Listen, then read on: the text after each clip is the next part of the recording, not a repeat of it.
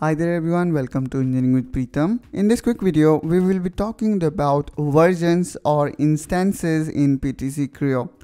So this particular feature I would say is very unique to PTC Creo and you may or may not find in another software. So let's understand what is instances in PTC Creo. So while creating any model or assembly in Creo, you may notice something, and I'm going to explain you with the help of an example. So let's say you started working with a part, and let's create something here. Say line. So we created some non-useful garbage model, I would say, but I think this is good. This could be a good example. Now I'm going to press save button, and then let me create this an example, or maybe I will write instance. Okay, and now I'm going to save this model, and at the same time I also want to open the location where I saved this model. Okay, so this is the folder where I have saved this data. And now let me just place it side by side. Okay.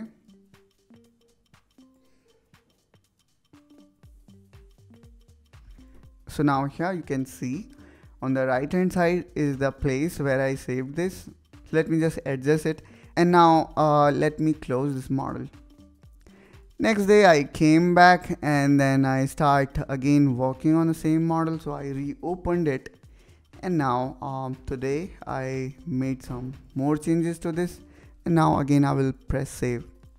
So as I press save button again, here you can see I created one more instance, or you can say another version. So whenever you create certain milestone in Creo, you can save it, and the software will actually generate new version for you. Okay. So this thing is known as instances. Actually get annoyed why this software is generating so much of data or so much of instances.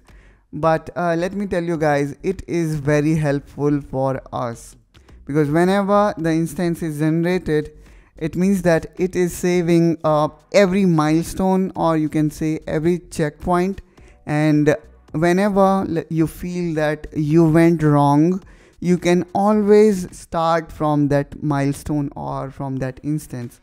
For example, as of now, the latest instance looks like this, which have got these three features, which is extrude, round and cell. And if I want to work at certain point where I save this data, so now here we can see this instance looks like this.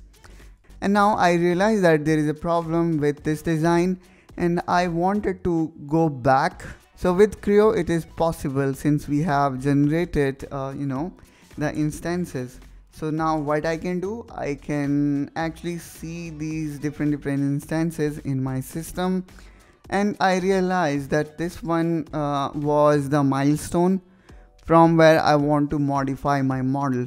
So now what I will do is I will delete all the later instances. Okay, so let me just delete all these later changes, and let me now reopen this model, and there we go. And now here we can see we reached to our previous state, and now I can start working with this model from this state.